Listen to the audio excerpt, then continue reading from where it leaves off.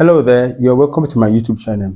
In this video, I'm going to be finding the value of t that will satisfy this equation, which is 5 raised to the power t is equal to t raised to the power 625. Now, firstly, what I can do is to see how I can get rid of this t from here. So to do that, I'm going to multiply the exponent by 1 over t. That's the multiplicative inverse of this exponent t, because if you multiply t by 1 over t, it cancels out and you have 1. So this is what we can do. Now I'm going to multiply the exponent by what? 1 over t. So let's start by doing that. Now this is going to be 5 raised to the power t, okay, then times the exponent times 1 over t is equal to, you have to do the same thing to the right hand side for balance. So 625 again times what? 1 over t.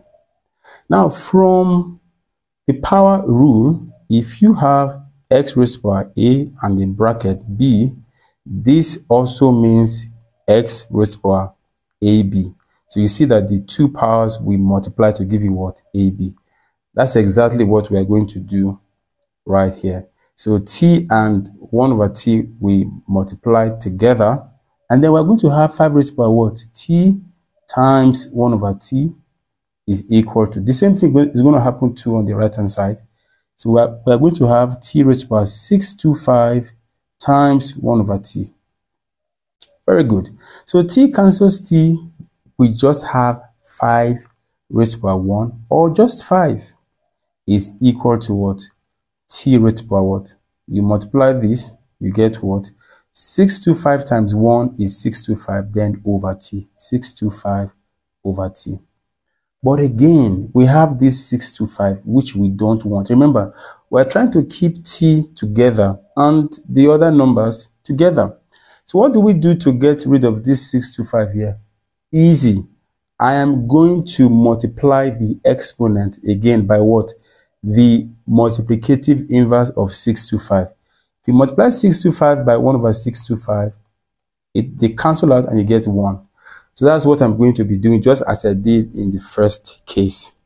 So I'm going to have 5 raised to the power 1 times what? 1 over 625 is equal to t raised to the power what? 625 over t times what? 1 over 625. So watch this now. This cancels this. And then what do you have? We have that 5 is raised to the power of what? 1 times 1 over 625 is 1 over 625. And this is equal to what? T raised to the power 1 over t. But we cannot boldly say that t is equal to 625 or t is equal to 5, because t has to be the same. T. But what do we have on the left hand side? We have 625 here. We have 5. So we have to do some tweaking, if you like, so that we can have the same number at the base and at the denominator of the exponent. Just imagine that you have, let me show you something. Just imagine that you have, let's say 7 raised to the power 1 over 7 is equal to x raised to the power 1 over x. Because the basis and the exponent match, you can boldly say that x is equal to 7 here. So that's the same logic we're going to pull up here to see if we can get the same number. Okay? Now, what can I do here? This is 1 over 625. Can I multiply 1 over 625 and divide 1 over 625 by 5? So I will multiply the numerator by 5 and also divide the denominator by 5. Now, nothing has changed because you can also cancel out and you get back what? 1 over 625. So the reason why I want to do that is to see how I can get the same number at the base and at the denominator of the exponent. Okay, let's try if that will work. So 5 raised to the power what? 1 over 625 times 5 over 5. This is equal to what? T over 1 over t. Very good. Now let's multiply this. 1 times 5 is 5. So it's going to be 5 raised to the power what? 5 over. What is 625 times 5? That's going to be what? 3125. 3125. and this is equal to t raised to power 1 over t. But if we bring out this, of course we can, 5 raised to power 5 is 5 raised to power 5 is equal to 5 times 5 times 5 times 5 times 5. 1, 2, 3, 4, 5. Is this not 3, 1, 2, 5? Yes, it is. So wow, it's going to lead us somewhere. So I can rewrite this as 5 raised to power 5 times 1 over 3, 1, 2, 5. Of course, you can do this. Okay, if you multiply this exponent, you are going to get this back. So this is equal to what? T raised to power 1 over t.